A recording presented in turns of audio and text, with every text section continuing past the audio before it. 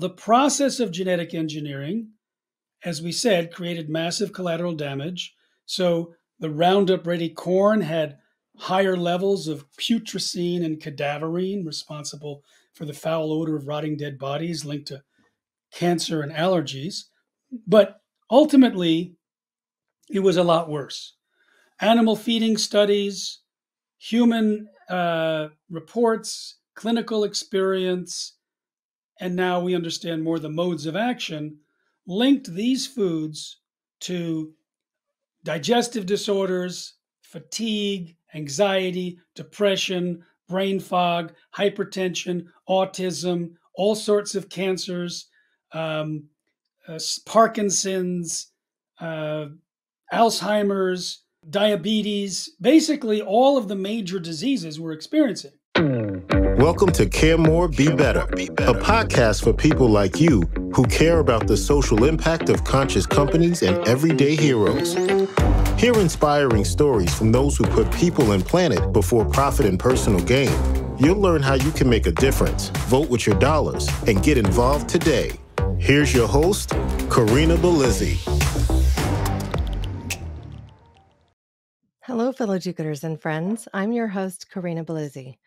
Today, we're going to talk about all things related to GMOs, otherwise known as genetically modified organisms, foods, really. Given recent advents with CRISPR technologies, the entire landscape of GMOs and genetic engineering as a whole has really changed and continues to change day by day. Many are calling this new landscape GMO 2.0. So to navigate these murky waters and help us all understand the risks associated with GMOs and the genetic engineering of our natural world, I'm joined by Jeffrey Smith. As a global thought leader on GMOs for over 27 years, Jeffrey has authored 2 bestsellers, directed 5 documentaries, delivered over 2,000 lectures and interviews in 45 different countries, trained 1,500 speakers, and organized more than 10,000 grassroots advocates. Jeffrey's meticulous research has been presented at medical conferences and inspired thousands to prescribe non-GMO and organic diets. Wow. Jeffrey Smith, welcome to the show. Thank you. Great to be here, Corinna. Well, as we get our start, I just have to say it was really amazing to be at an event with you, the Soil and Health Forum up in Petaluma, and be able to see so many people come together and talk about these important issues. And I just have to say, I'm completely blown away by this upswelling of activists in our local area in Northern California. But overall, I want to just really express my thanks to you for operating as the MC that day. You did a fantastic job. Thank you. Thank you. I was very impressed with the quality of the speakers. As I like to say, there was a lot of facts per minute and a very relevant fact. So I think that was a great conference. I think sometimes these efforts are really, they just show their best face through these kind of local grassroots events like this one. So part of the reason I was so excited to invite you here today is to really help our audience understand why GMOs piss me off so much, because I feel like a lot of the time I'm even driven to this moment of some complacency because there's so little understanding by the part of people who don't spend their time really digging into the science of what GMOs are and what CRISPR technologies do and of how genetic engineering impacts our foods. And also, then there are these really prominent figures out there who will make statements about GMOs like they're nothing to be worried about. One example comes to mind from someone I respect, and that's Neil deGrasse Tyson. I mean, he knows a lot about space, not so much about the inner space of our bodies and how foods affect them, from what I've seen. And so he'll make a comment about GMOs and make it seem like it's nothing to be feared at all. And why are all us, people in the natural products industry all up in arms about these things? So my hope as we get started is that you could help this audience understand what GMOs are and why there's something to be concerned about. I was aware of Neil deGrasse Tyson's comment, and I responded to it. And I think I might have mentioned that geneticist David Suzuki said that any one that says that GMOs are safe is either intentionally lying or stupid, and that I would give Neil deGrasse Tyson the benefit of the doubt without saying which one that meant. Yeah, he certainly blew it when he tried to comment outside of his area of expertise. But the thing is, there's a lot of reasons why someone might think it's safe.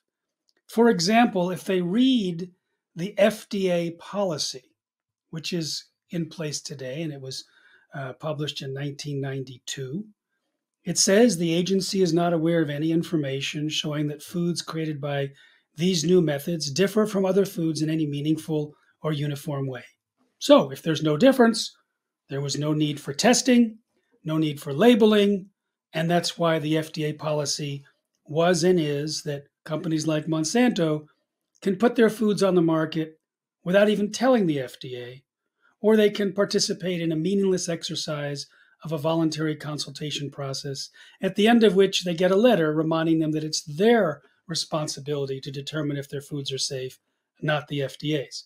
Now, if we were to think that the FDA policy was based on science, then of course there's no difference. And that, in fact, is the basis of the entire government policy on GMOs. And it's a lie, it's fraud. We know because of documents made public from a lawsuit 7 years after the policy was in place that it was exactly the opposite of the overwhelming consensus among the scientists working at the FDA. That they had said that the process of GMOs and natural breeding are different and lead to different risks, and highlighted the possibility of allergens, toxins, new diseases, and nutritional problems, encouraged the policy to include human toxicological studies, among others, and all of it was ignored, and the existence of their concerns was denied in the policy that said, we're not aware of any information showing that the foods are different. On the basis of that fraud, GMOs were put into the food supply to such an extent that the average American eats more than their weight in GMOs per year, and we believe it is contributing to more than 40 diseases, not just in a minor way, but millions upon millions of people are suffering from diseases needlessly, which we think are either created or exacerbated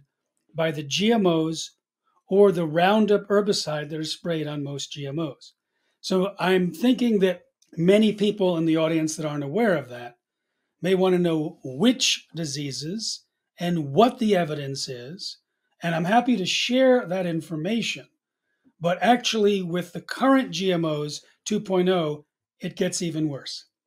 Well, let's talk first about the difference between where we've been, which is that standard GMOs that got us into the world where we even needed a non GMO project with that butterfly on the seal. Because guess what?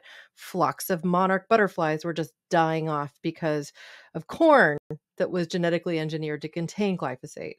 So that was 1.0, right? First problem. What is different about 2.0? The 1.0, Monsanto was selling Roundup, and it was very profitable. And the chief poison in Roundup is glyphosate, and it was patented by Monsanto. It was originally patented as a descaler to clean industrial boilers and pipes because it grabbed onto minerals and pulled them off. And then when it was spilled on the ground, it killed plants. So Monsanto bought the molecule, patented it, and put it into Roundup. But in 2000, the patent was going to expire, so they found some bacteria growing in a chemical waste dump in the presence of Roundup, not dying. And Roundup is an antibiotic. It usually kills a lot of bacteria. And they figured, great, let's put it in the food supply. So they took a gene that produced the ability for the bacteria to survive, and they put it into soy and corn and cotton and canola and now sugar beets and alfalfa. Now, to put it in there, they would take a gene gun with millions of particles of tungsten or gold and coat it in this this gene complex, and shoot it into a plate of cells, hoping that it gets into the DNA of some of those cells. Or they would equip bacteria to smuggle it in. Now, they didn't know where in the DNA it ended up. They didn't know what kind of collateral damage occurred in the DNA, causing all sorts of changes, which are substantial and have later been verified. But when they cloned those cells into a plant, now that plant had that little bacterial DNA gene in every cell, allowing the plant not to die when sprayed with Roundup herbicide. So they called it Roundup Ready. So essentially, it was a way for farmers to weed more easily. So they can spray right over the top of the food crops their glyphosate based herbicide, killing all of the other plant biodiversity, which weeds, and not kill the genetically engineered Roundup Ready crops. But when a farmer bought the seeds, he or she would sign a contract that they would only use Monsanto's version and not the knockoffs later made by China after the patent expired. So it was a way of selling more herbicide. Now, the process of genetic engineering, as we said, created massive collateral damage. So the Roundup Ready corn had higher levels of putrescine and cadaverine, responsible for the foul odor of rotting dead bodies linked to cancer and allergies. But ultimately, it was a lot worse. Animal feeding studies, human reports, clinical experience, and now we understand more the modes of action, linked these foods to digestive disorders, fatigue, anxiety, depression, brain fog, hypertension, autism, all sorts of cancers, Parkinson's, Alzheimer's, diabetes, basically all of the major diseases we're experiencing. And we could identify it could be the GMO itself and the changes that occur. It could be the Roundup, which when it gets sprayed on the crop, it gets absorbed into the crop. Most of it moves, or a lot of it moves into the food portion, can't wash it off. It's inside there, and we eat it. And there's also certain crops that produce their own insecticide that kills insects, and that also can have a negative effect on human beings as well. So between these three things, we think that it's clobbering our health, and we have plenty of evidence, enough to convince scientists and physicians to say this is dangerous and should never have been approved. Now, there is a new way of creating GMOs, gene editing. Most people have heard of CRISPR. It's touted as a possible technology to help fix defective genes in humans. And that may be possible in the future. But right now, according to the prominent science journal called Nature, the outcome of 3 CRISPR experiments on human embryos showed so much side effects that it was described as chromosomal mayhem. You can end up with added genes, deleted genes, scrambled genes, mutations up and down the DNA. And some of these also have inheritable changes in gene expression called epigenetic effects. Essentially, it wasn't ready for prime time. Now, it turns out that the biotech industry is in the habit of lying. We talked about one big fraud. We've documented so much evidence about Monsanto lying. Maybe they're editing And the truth. uh, They're lying by I talked to a omission. former Monsanto scientist. Yeah, I I talked to know. a former Monsanto scientist who said that they genetically engineered corn and fed it to rats, and the rats showed significant problems. Instead of withdrawing the corn, they rewrote the study to hide the effects. So yeah, they edited it. Or someone I debated on the TV show The Doctors, and then later documents were made public from a lawsuit. She ghost wrote a paper where she took out the link between glyphosate and miscarriages and took her name off of the paper and Monsanto's name off the paper. So yes, editing. So we'll call it editing. Yeah, I They mean, I gene wasn't trying to edited. make it lighter. I guess the joke is that we're gene editing and we're also comfortable editing the truth here to make it marketable is essentially where we're at, right? And now, I mean, even if we look at Monsanto, Monsanto got such a bad name that Bayer or Bayer, depending on where you live in the world, how you pronounce that name, they bought Monsanto and put to bed the name of Monsanto. I recently got to speak with Kelly Ryerson, who is also colloquially known as the glyphosate girl, and on my other podcast, Nutrition Without Compromise. And she talked about the fact that, as soon as Bayer bought that company, they were taking down the Monsanto sign within minutes.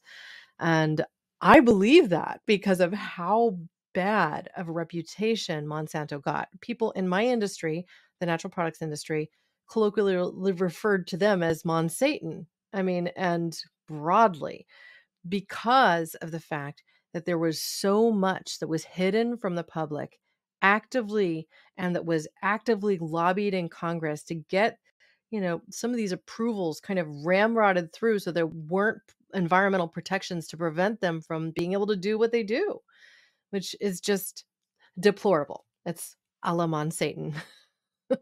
And now Bayer continues that tradition. And they and others have lied to governments very effectively, claiming that the same technology which causes chromosomal mayhem and could kill people if it was tried at this point using gene therapy based on the side effects should be completely deregulated when creating genetically engineered plants, animals, or microbes. And they have succeeded in the United States, Canada, uh, England, in Japan, in India, in Australia, in Brazil, and Argentina, that either plants or animals or microbes or a combination are now allowed to be gene edited by a technology that creates massive collateral damage and released into the environment or into the food supply. So there's a company called Conscious Foods, which is gene editing mustards and salad greens and selling it to restaurants and catering organizations so that we don't even know that it's genetically engineered. And they're not doing any safety studies. And some of these companies are calling it non GMO, pretending that it's non GMO because they're not putting genes from other species into it, which then creates the government then turns a blind eye and says, well, we don't care because there's no transfer of genes from one to another. And they're ignoring the fact that the process can create allergens or toxins or carcinogens or anti-nutrients in the food.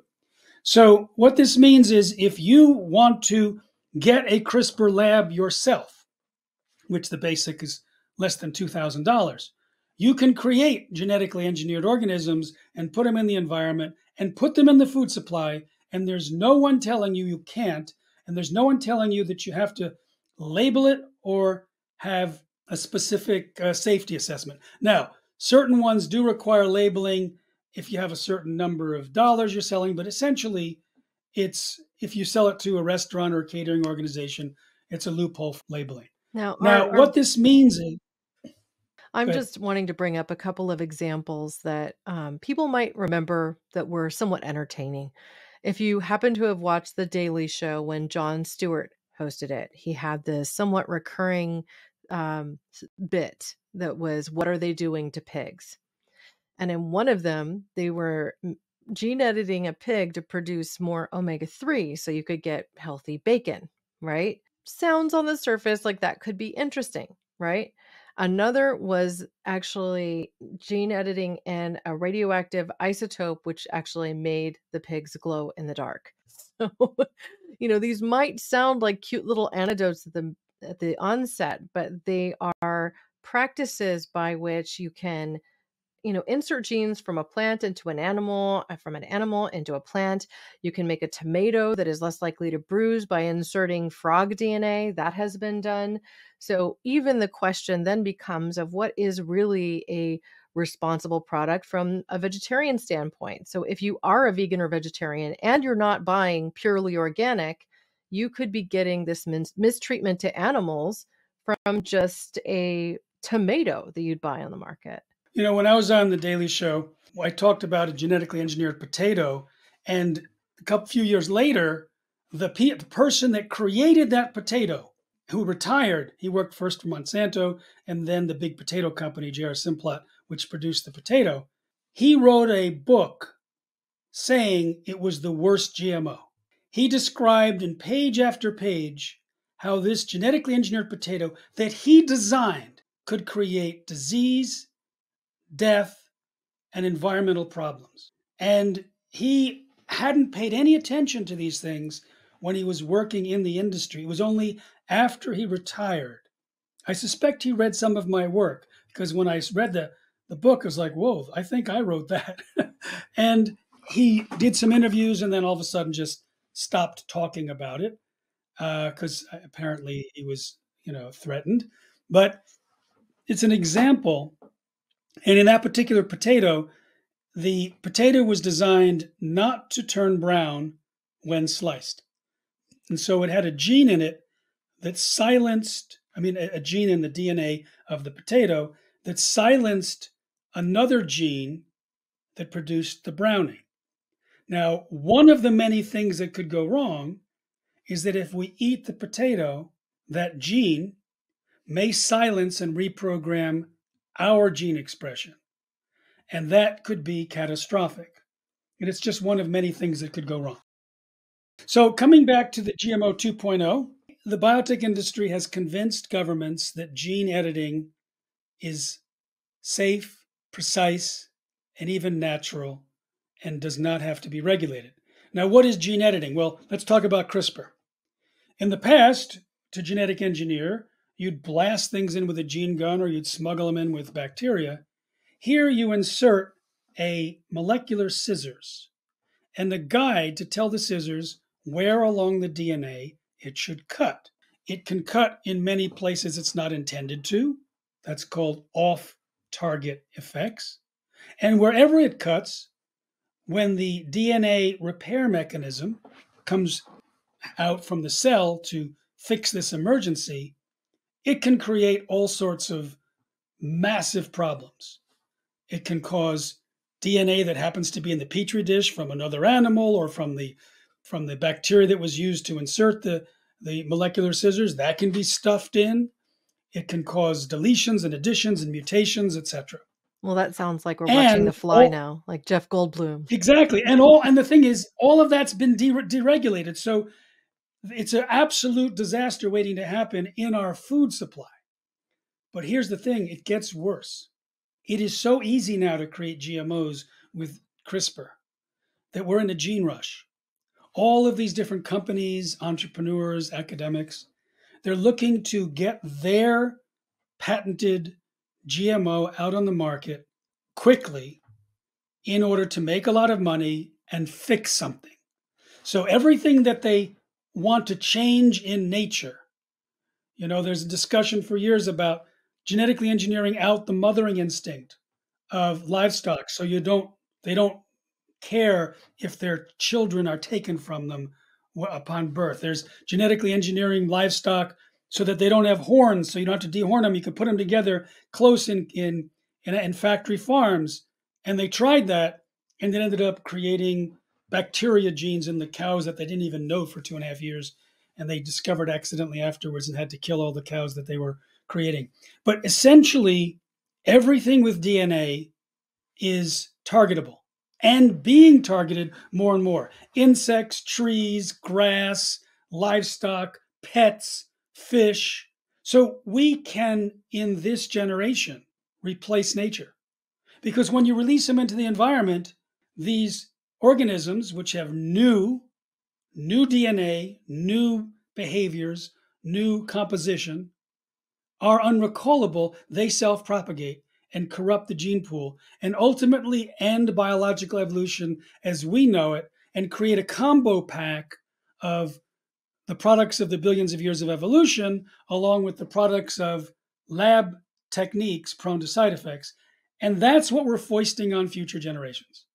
Well, and I So have to comment on this too, because I recently got to interview Simon Setra, who wrote this incredible book called The New Fish, The reason he called that the new fish, you would guess, has something to do with selecting a specific species that you've manipulated quite a bit to then propagate as a salmon that's farmed from a scale that is just unfathomable to most people, and which has weakened wild fish populations because there's always escape. And when those fish escape, even if they might outcompete the wild variant and how quickly they can grow, they don't outcompete them in their strength. They don't outcompete them in their ability to combat regular diseases they might confront. And they don't know how to go upstream to their spawning grounds. And so you end up with a fish that isn't coming in and bringing nutrients from the sea into the riverbeds. You end up with weakened populations. And now in a situation where he stated on this podcast that where before you might have had millions of salmon in the rivers of Norway, now you might be able to fill 2 entire of those CNET pens with wild fish, where there are thousands of them that contain farmed fish. So it's so devastated the wild fish populations that he, as an adult in his 30s, maybe 40s, I didn't quite ask him his age, but maybe a little younger than me, he said he's never consumed wild salmon. He's Norwegian. What the heck, And I would say the F word, I but can I'm trying to actually, keep this relatively clean. I can see that and raise you. So they're talking about not a genetically engineered salmon at this point, but what he's talking about, because that hasn't been released in these So the factory Frankenfish has farms. not been released. I wasn't actually sure Right. on that. Well, that's we're pretty confident that Aqua Bounty, which has the genetically engineered variety, which grows more quickly because they insert genes from other fish to keep the growth hormone going year round. Usually it shuts down for part of the year, but it pushes the growth hormone so it's growing and growing and growing and growing and it's supposed to get to market in less time. Now, some Canadian researchers did the same type of genetic engineering with salmon and tested the salmon in a bunch of tanks. And when they fed enough food to the salmon, to the genetically engineered salmon, no problem. But when they reduced the amount of food, these are voracious fish, so hungry because they're growing, they got aggressive, cannibalized, killed off other fish, whether it was other genetically engineered fish in the tank or natural fish. So every tank that they did an experiment on, it caused a reduction or collapse or an extinction of the population.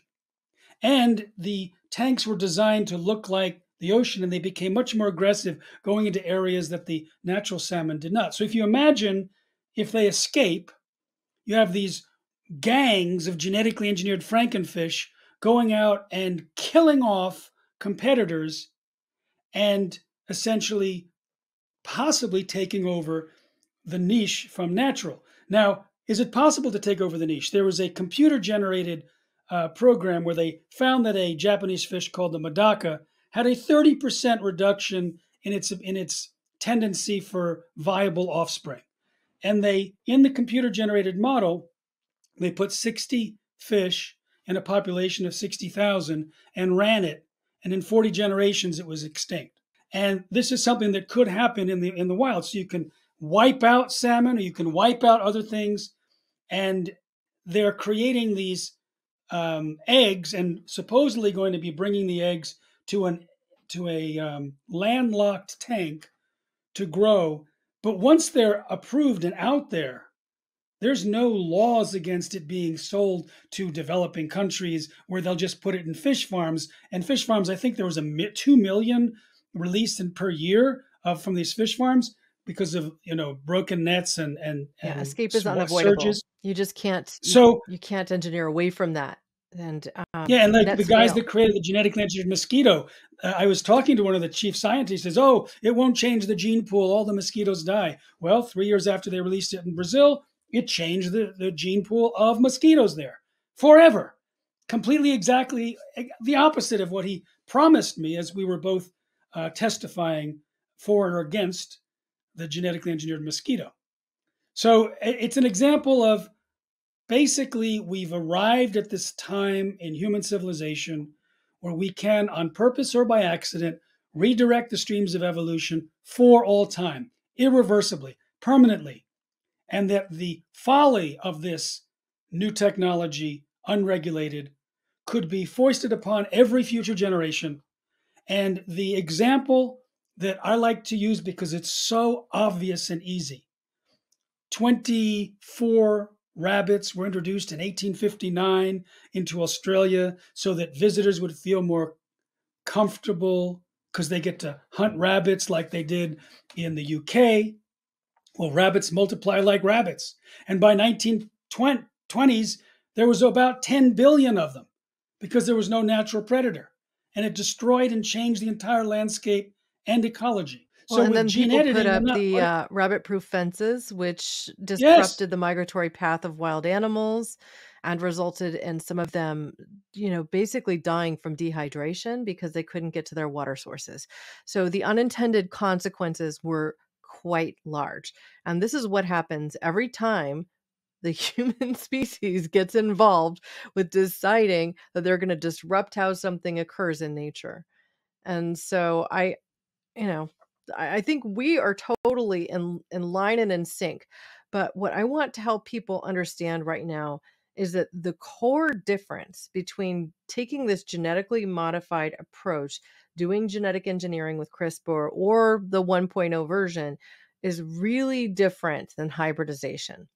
Because even in the case where we are creating fish stock that we think can survive better and we're farming them in open net pens and on our oceans and in our fjords of Norway and everywhere else, we are, even in that case, affecting the viability of wild populations, but not potentially as drastically as some of the other stuff that we do, because we could theoretically stop the farming and let these ecosystems recover, right? We could theoretically shift how we're doing this to do a landlocked approach. Just to stay with fishing for a minute, Paul Greenberg wrote a book called For Fish. He argued in that book that we chose the wrong four fish to farm, right? I think it was bass, cod, salmon, and tuna, right? So we farm these four fish. They don't take to ponds like too well. So farming them in probably not tuna. Probably not tuna. But go ahead. right. So Tuna's too big. farming Yes. them in a location where it's completely separate from the aquatic ocean world is really challenging. They don't survive. And so he argued that we chose the wrong four fish. Like tilapia might have worked all day long, but tilapia is also low in omega 3, so it doesn't get as much popularity around it as a source for the nutrients that we need. Regardless, how do we help people understand that the difference is vast? I mean, you've had this conversation so much. I mean, I can hybridize a pluot with a plum and an apricot, and it's a new fruit, but it's not GMO.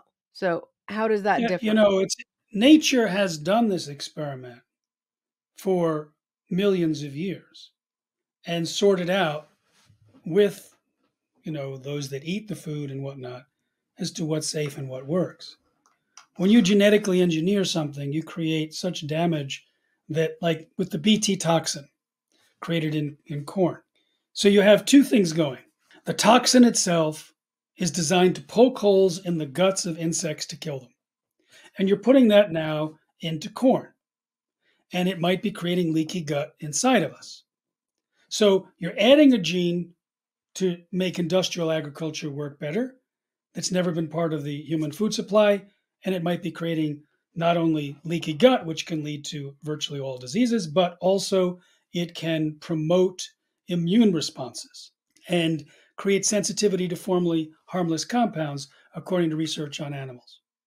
Now, in addition, the process of inserting that turned on a gene in the corn that produces something called gamazine, which is a known allergen. It's not found in natural corn. You can hybridize, but the gamazine gene doesn't turn on, but it does turn on with the genetically engineered variety.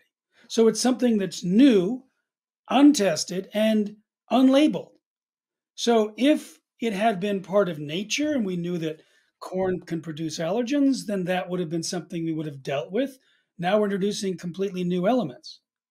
I think the greatest danger comes when you think, what is the most dangerous species to genetically engineer?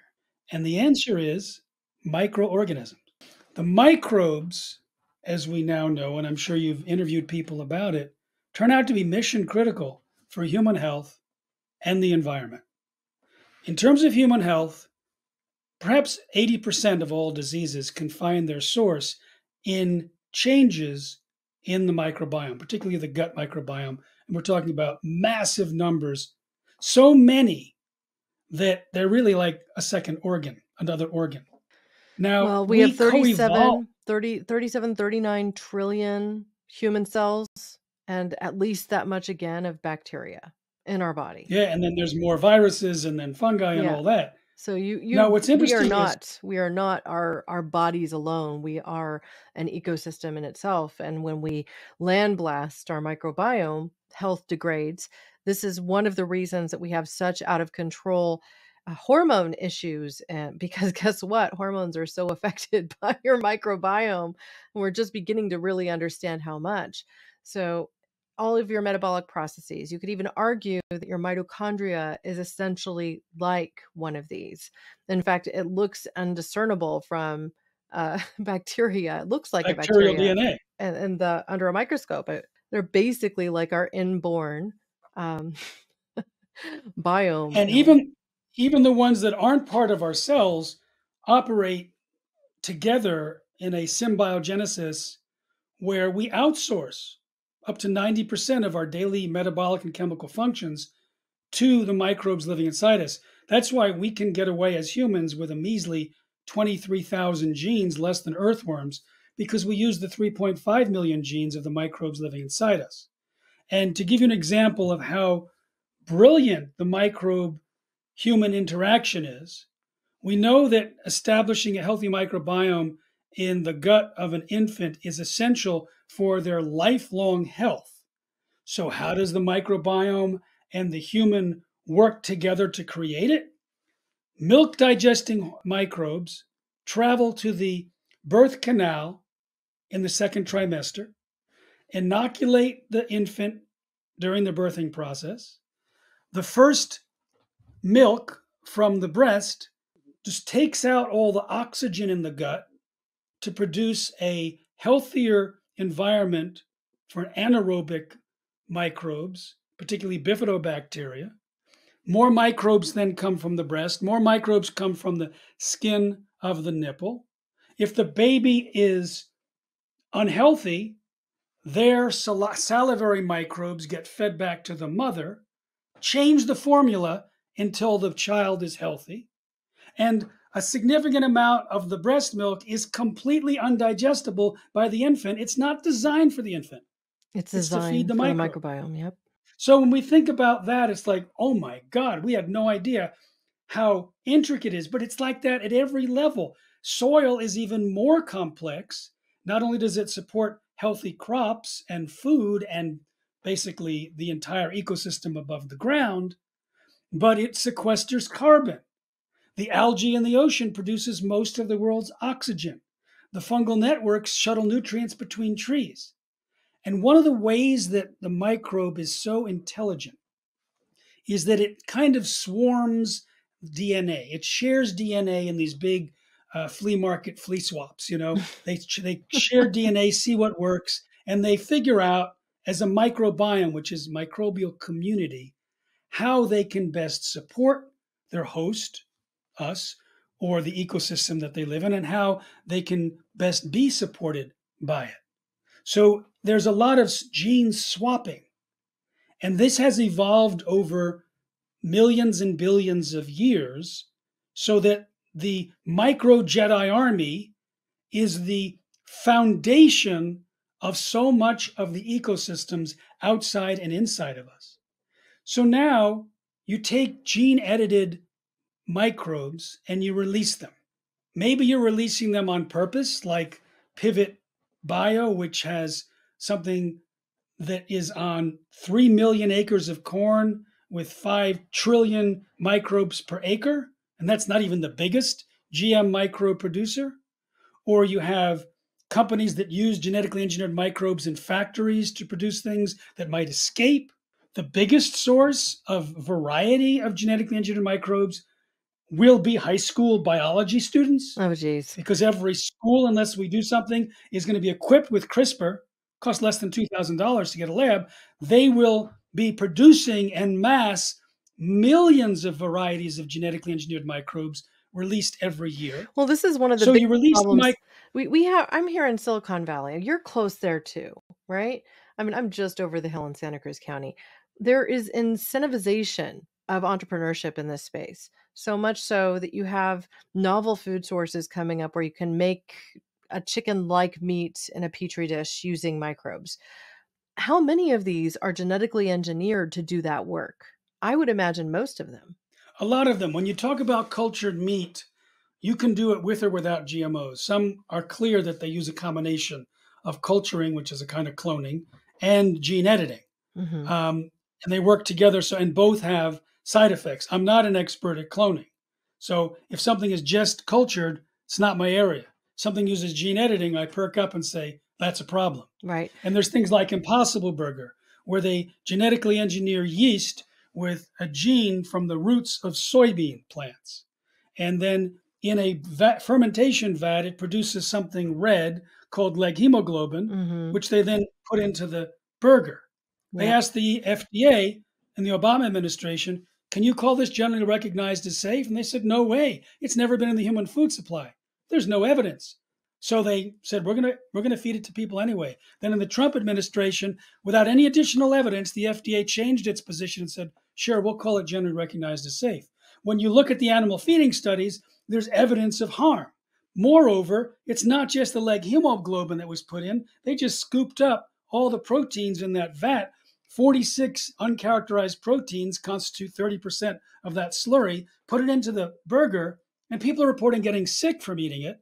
And there's no surveillance to say if it is in fact the burger. We just know a lot of people are reporting it, but it could be serious problems when they use the similar type of synthetic biology programming in Japan back in the 80s to create L-tryptophan. The process created little micro contaminants that ended up killing about 100 Americans and causing 5 to 10,000 to fall sick. And we didn't learn the lesson from that. So, coming back to the microbes here, imagine that you release a genetically engineered microbe accidentally as a high school student.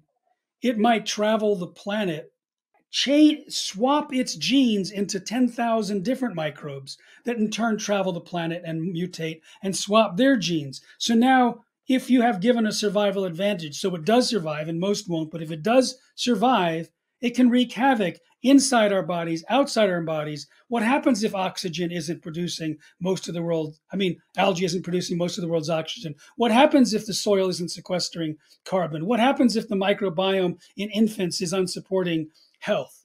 All of these things are at risk, and any release is untrackable and unfathomable in what it can do. There's a trillion microbes. We've only discovered maybe 1,000, and I mean, maybe 1% of them characterized 1% of the trillion. And every time we discover more about the importance of the microbiome, we're in awe.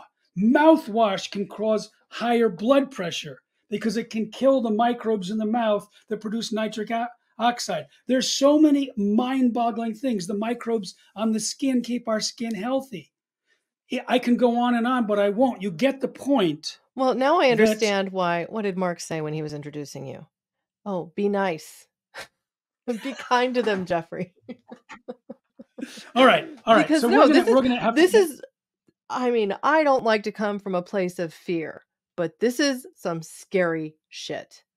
And all right. If you want to get the full alarm, the full wake-up call, go to responsibletechnology.org that's your and look company, at right? that's the nonprofit organization. And look at the 16-minute film called Don't Let the Gene Out of the Bottle. It describes a genetically engineered microbe, which, had it been released as planned, could theoretically have ended terrestrial plant life. Another one could have theoretically altered weather patterns. Now, theoretically means definitely, we can't say it for sure, but It has the the dots potential. are connectable. Yeah, it has the potential to do that. Right. And that gives you the wake up call. Many people in this world are calling for banning gain of function on potentially pandemic pathogens. That's a good step, in my opinion, but it's ignoring biology in that genetically engineering even common everyday microbes can cause a catastrophe as great as a pandemic. And the film gives an example. So, one of my jobs is to wake people up to the dangers, and we've got that today. But another one is to craft the solutions. So I've been doing this GMO stuff for 27 years, and the solution there was to create a tipping point of consumer rejection where you get a small percentage of the population saying, we don't want GMOs. It tips the scales and prevents the massive takeover of GMOs. Monsanto wanted 100% of all commercial seeds genetically engineered and patented by now. There's been about 12, and we were involved in doing that. In this case, we need national laws and international treaties. So we have a program to create a global movement to do just that. And it's not just a movement saying no genetically engineered microbes released, it's a movement of movements. So healthcare practitioners who know the importance of the microbe get on board. So regenerative agriculture that relies on the microbes in the soil get on board. For the climate change activists that require carbon drawdown into the soil, they get on board. Environmentalists, ocean preservationists, spiritual organizations that think GMO means God move over. These are the groups that we are going to be rallying and inoculating in popular culture some of the information we talked about, and inoculating in academia much more precise and in depth analyses of what could go wrong. And then taking all of that energy and focusing it on governments for regulations, new laws, and new treaties. And we are in a hurry, as for obvious reasons. So we would like to invite people, when you go to responsibletechnology.org and look at Don't Let the Gene Out of the Bottle. You can also watch the 6-minute animated film, 7 Reasons Why Gene Editing is Dangerous and I plan to Unpredictable. embed these Please, on the blog so that people, even if they just come to the blog page, they can review them, because it's absolutely imperative that we spend time on these resources. So I'm not going to risk that they don't make it there. I'll provide that link to the blog, and then we'll embed them. We'll embed links as well so that you can watch the specific videos. Now, I appreciate beautiful. where we're headed And let me now. let me just finish this one, Corinna, one point Yeah. here. Because if I fail to mention this, which I've done too many times, then we're risking our success. We absolutely need monetary support right now to get this done. It was so much cheaper to focus on consumer choice. We could do it for a few $100,000 a year and have just so much influence around the world. My books were like bestsellers. The films we created, Secret Ingredients and others, were seen by millions of people. Here, that's not good enough. So if people are concerned about this, please make a recurring donation to our nonprofit and help us, and then spread the word, sign up for our newsletter, share what we have with others, because we're in a situation that's pretty urgent. We've hit this time in human civilization where we need to make wise choices and not simply allow Bayer Monsanto to make the choices for us. Well, I have to tell you, I've had personal experience with geneticists. I even used to live with one in San Carlos who worked for Genentech. And the reality is, each of them is incentivized to develop more patents for the master company they work for. They're not all entrepreneurs sitting in the CEO seat, right? So it could be a cauldron full of people that are microbiologists sitting here working on the next big thing. In this case, my roommate was working on a technology to make the skin of fruits more permeable. Gee, how has that been implemented? How has that been used? Or a new way to make vitamin C. And vitamin C is used in so many things, each of these creating huge profit centers.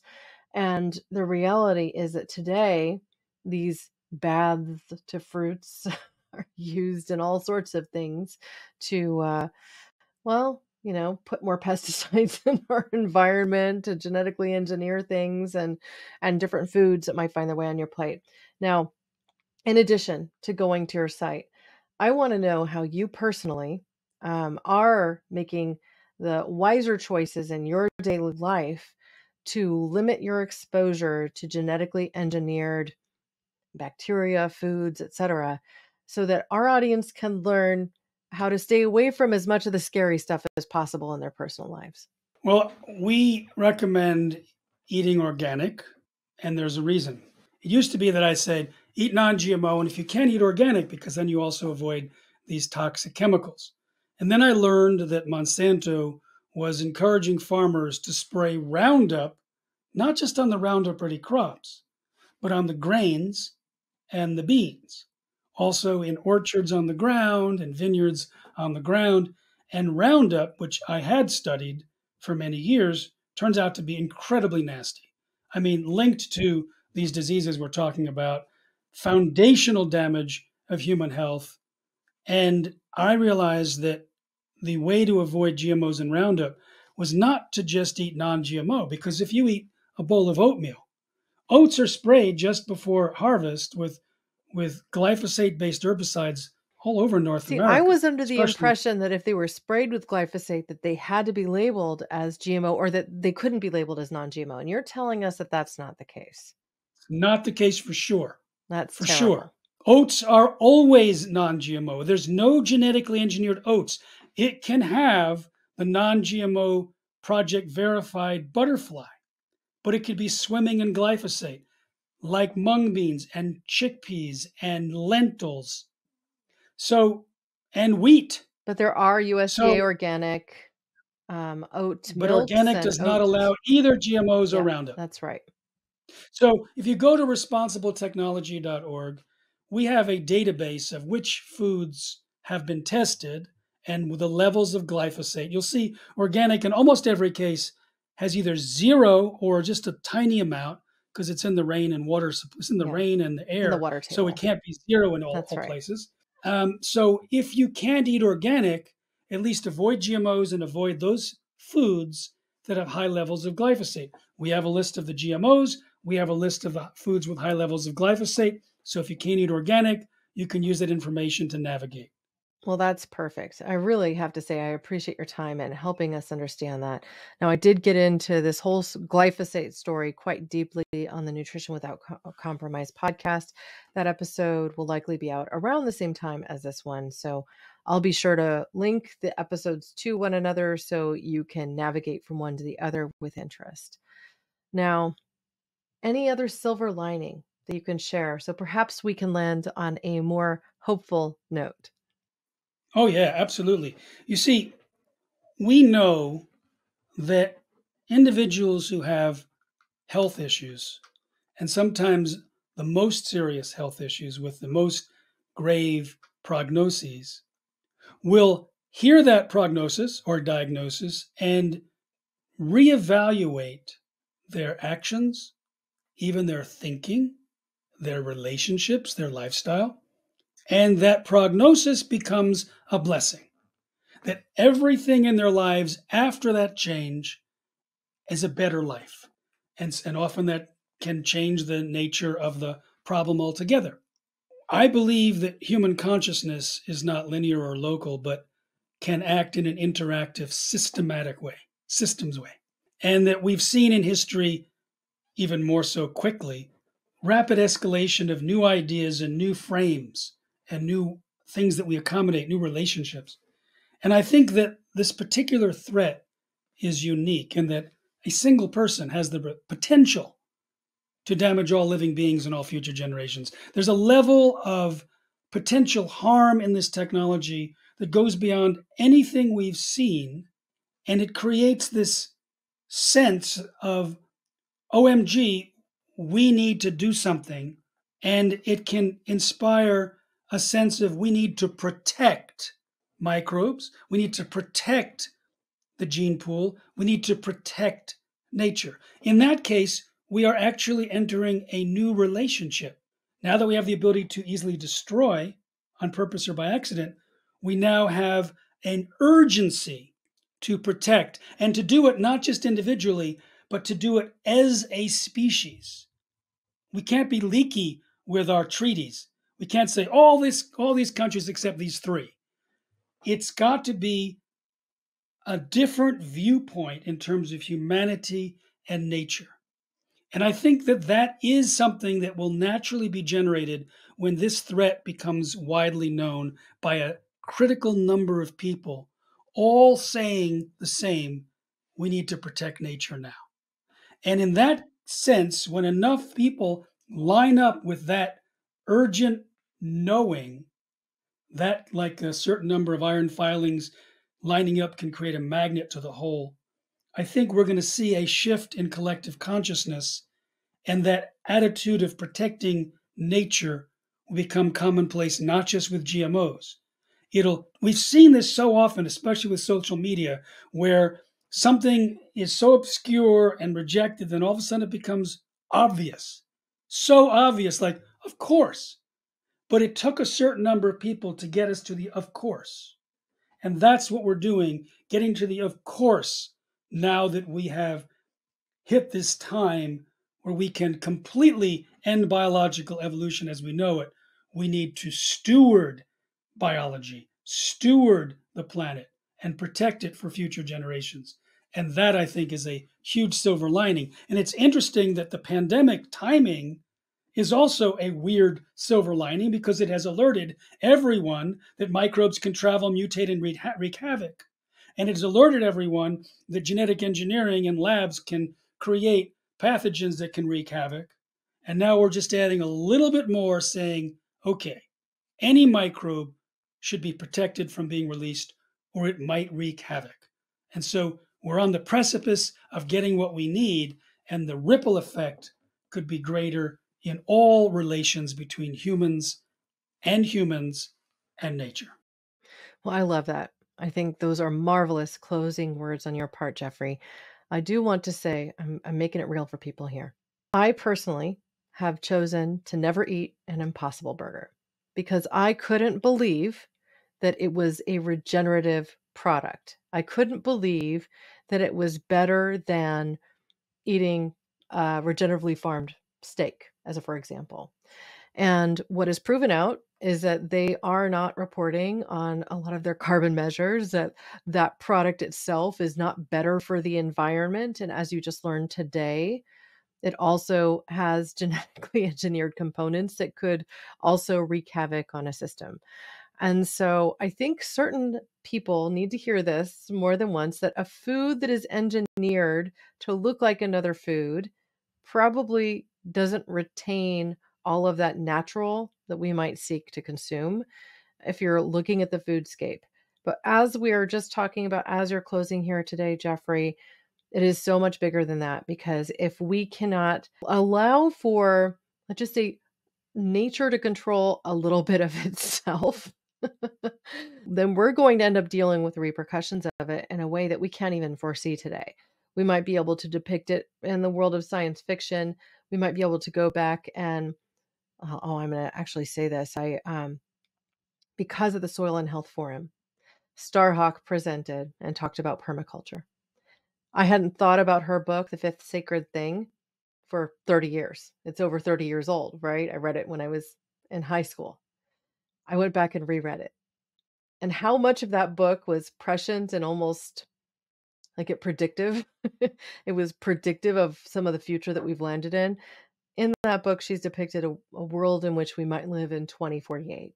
And I feel like that book still stands as a warning for what could come if we do not take more control of building responsible technologies that can help people and planet thrive. And so this is a very big story. I personally am going to make a donation on a recurring basis to your work, because I so believe in this very thing. I live and work in the natural products industry. I am a climate activist. And I put this podcast out there for everyone to invite you to care more about issues that really matter so we can create a better world. So this is me standing behind the ethos of that show. I stand with Jeffrey. I am a full believer that GMOs need to be avoided. And there is no way that I'm changing that perspective, given all of the research that I've read and everything that Jeffrey shared today. Do you have any other closing words? I loved how you welcomed the do-gooders. People say, how did I get into this? And I said, well, I was a chronic do-gooder. And then I learned about the incredible dangers, the A+ urgency of GMOs in that it can affect all living beings and all future generations. And I was just going to help out a little 27 years ago. I don't have a background in science. I'm not a scientist. But just having some skills to bring to the table, we ended up having a huge impact. Mm-hmm. So if people are feeling a whisper inside to step up, my slogan is think huge. Thinking big is so last century. We have huge issues, and when you step up to take responsibility in a big way, the support that comes from others and from nature herself is remarkable. It's like an advanced technique for personal evolution as you focus on the evolution for all of us. Thank you, Jeffrey. Thank you. Now, if you can stick around, I'll quickly do the close. To learn more about Jeffrey Smith and his important work with the Institute for Responsible Technology, please visit their website, responsibletechnology.org. As always, I'll provide direct links to Jeffrey, the company he founded, and everything that we discussed today with our expanded show notes. I will also embed the videos that we mentioned. Now, on this website, you will find complete transcripts and additional resources, and you can sign up for the Care More, Be Better newsletter. When you do, you will receive your 5-step guide to help organize your activist efforts, including nature and sustainability notes that will help you on your journey.